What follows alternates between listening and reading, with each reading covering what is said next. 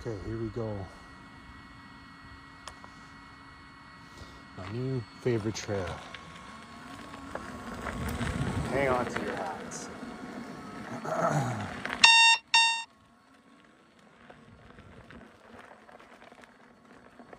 Whoops.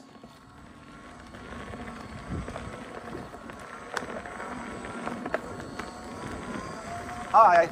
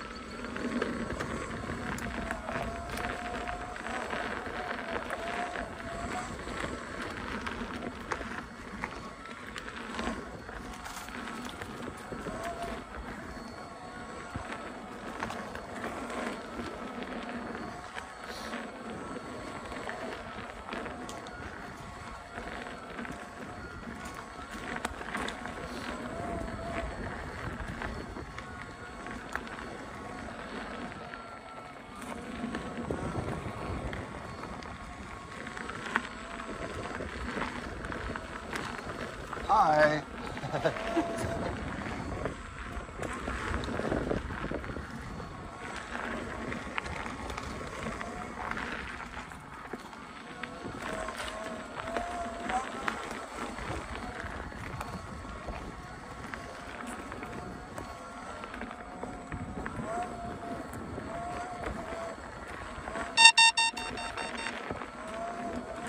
If anyone's wondering, that's my 90 amp alarm. I just like to know when I'm pushing the wheel a little bit.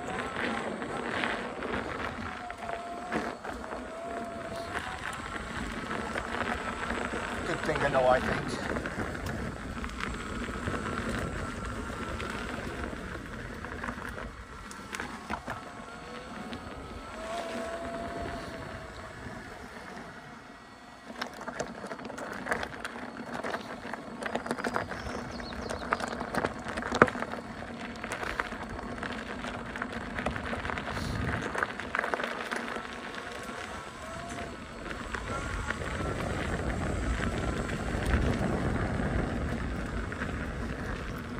Hi, thank you.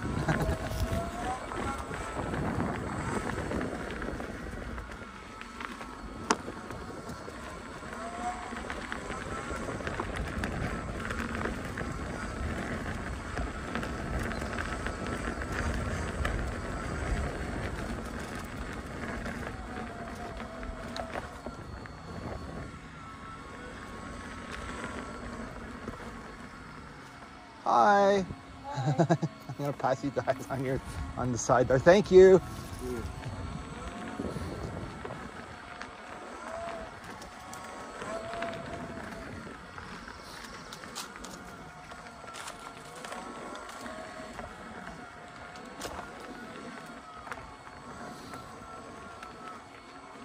Oh, I can't do this one.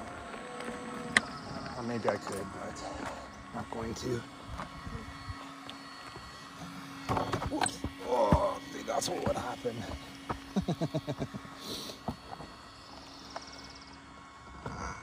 Okay. I love that notchy sound in the wheel.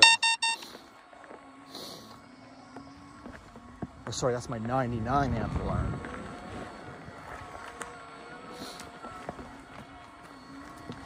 Woo! Right on the edge here. Okay, I think I got this one. Oh yeah. A bit hard. Challenging. Nothing these unicycles can't handle.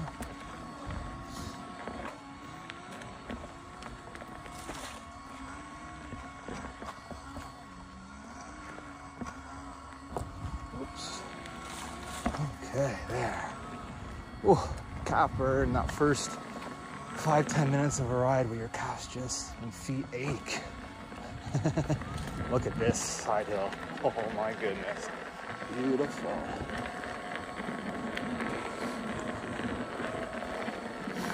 Whew.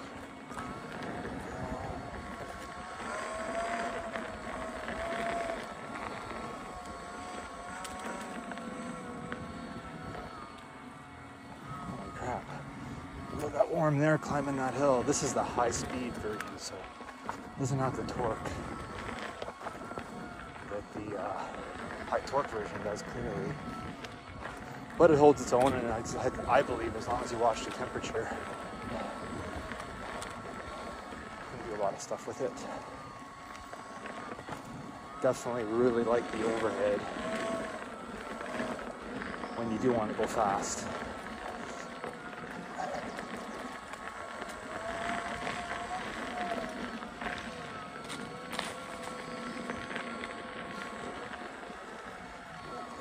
Whacker. These trails are just phenomenal. You can see why this is my new favorite.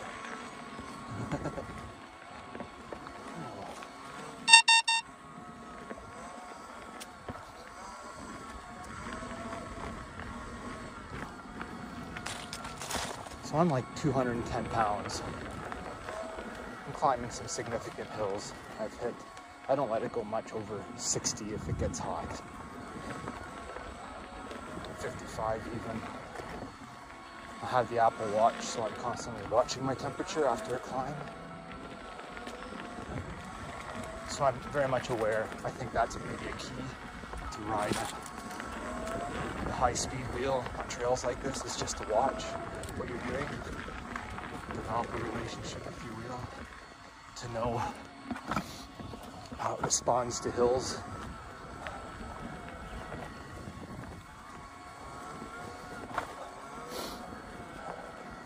And then the 90 amp alarm works too, because then you know, sorry, 99 amp, you know when you're pretty much pushing the max current according to the app anyway for your wheel.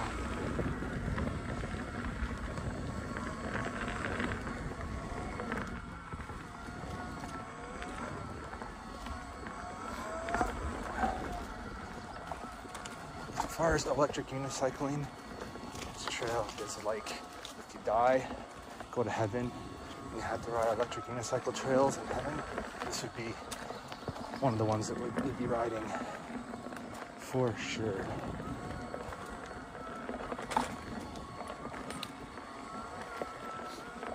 Okay, this is where it gets a little tricky. There's some rocks here, but for the most part, even though there's lots of rocks, overall,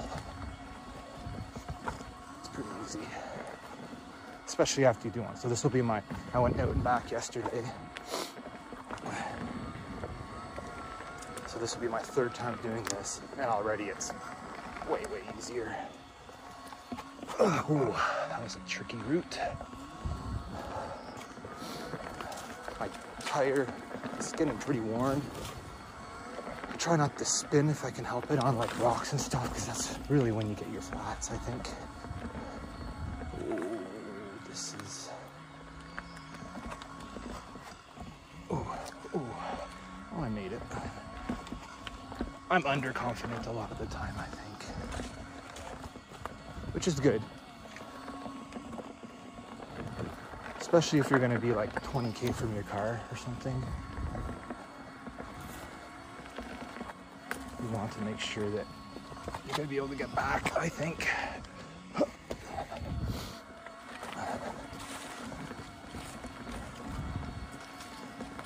make this video like 15 minutes. I don't want to record videos my whole ride. Because I love to listen to music when I ride too. And phone in your hand and no music, it's not the same.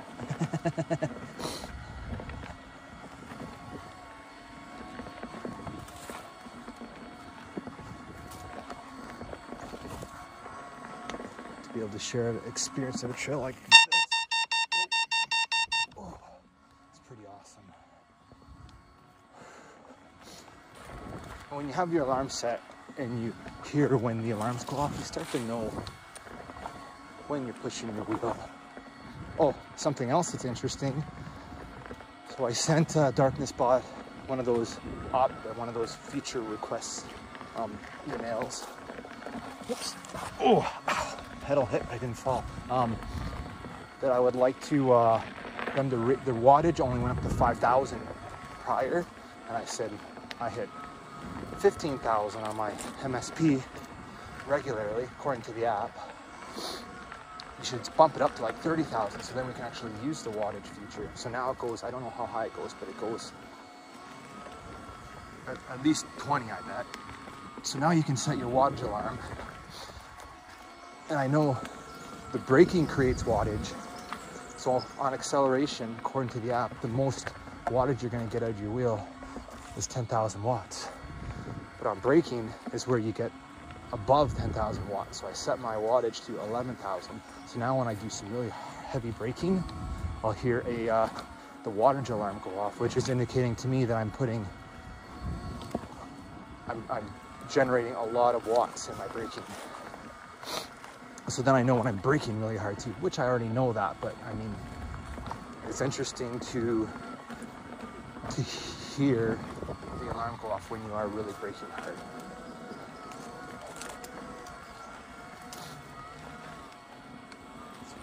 12 minutes. I'm going to make this video 15 minutes.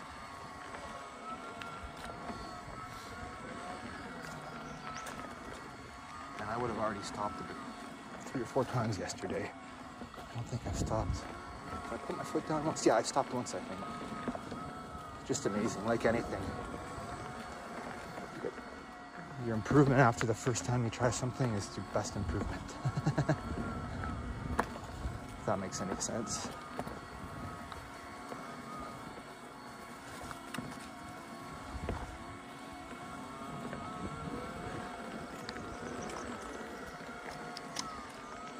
And like the amount of people I saw so far on this ride is like way more than normal. So,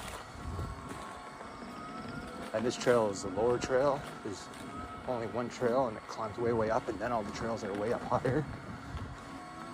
And so it just gets less and less busy. And then as you get way up, then you will run into like the more adventurous hikers and mountain bikers and stuff. I'd say electric unicyclist, but oh, can I do this one? Yeah, I'm doing it. Just a little drop. Ah, there we go. That I cannot do. I'm not even gonna try. You can do that. I applaud you. I don't even know how. I've got to switch hands to even lift the wheel over this. Okay. Like, look at. There's just like how big that is. There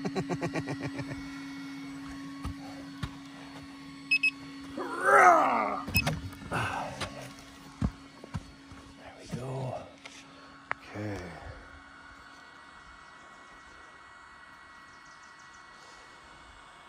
Okay, here we go again. I have this habit of pretty much every time I stop, just giving the wheel a squeeze. There's so many places to ding a rim. I just like to make sure I know ahead of time if my tires pressure's ever dropping. That's a good hobby to create, a good habit, sorry. To be able to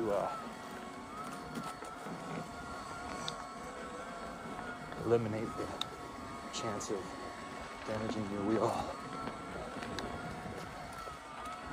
Whoa.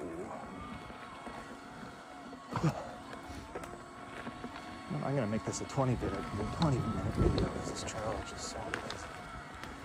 This is where the spike pedals are so valuable as well.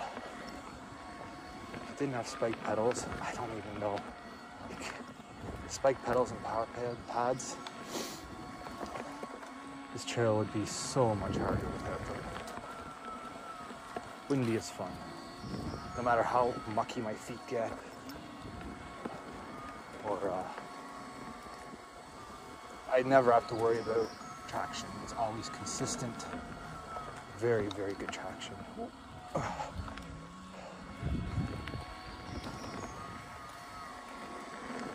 One day I hope, you know, it gets more popular enough that I can ride this with people besides myself. Starving for riding partners. Look at these trails, they're just mind-blowingly beautiful and fun.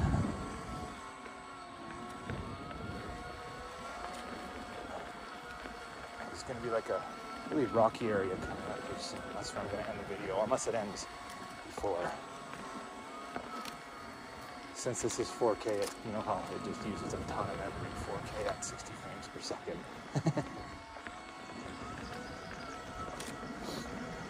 Oh. Oh, yeah. Oop. It's funny how content you get with like things clearing your pedals by like millimeters all the time. My body's pretty amazing to be able to adapt to this type of thing.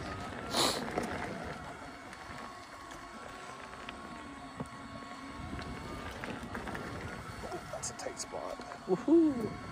Yeah, imagine if I had a camera that was like watching my pedal clearance all the time. It would make me a nervous wreck. Probably not a good idea to set that up.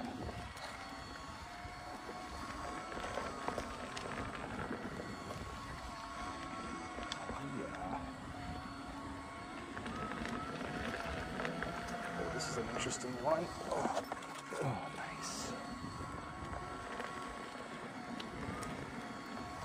Bye. I gotta remember that a lot of times you can take things high and you don't have to go where everyone else goes, seeing as you're on this, eh? Have to develop that line eye, I guess. Oh, there it goes. See, I wouldn't have expected that would be a time that my alarm would go off, but it's neat to know that. Long hill climbs, long steep hill climbs, your alarm may go off intermittently, but it's those like jerky, slow movements that usually set it off. Oh.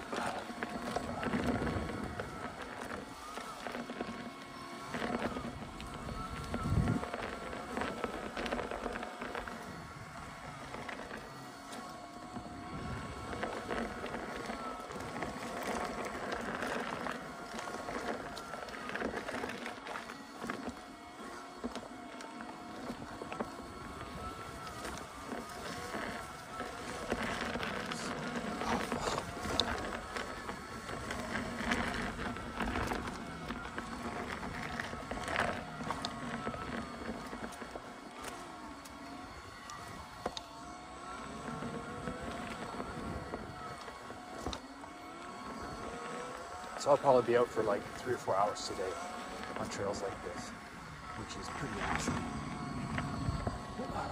Hi, oh yeah. And it's funny because these, the camera doesn't do any obstacles or any of the hills any justice to like, show how actually steep they actually are. But at the same time, it shows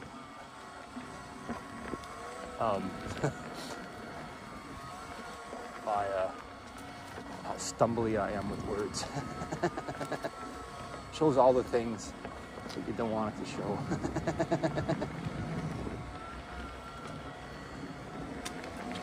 Oh, look at this. Wicked!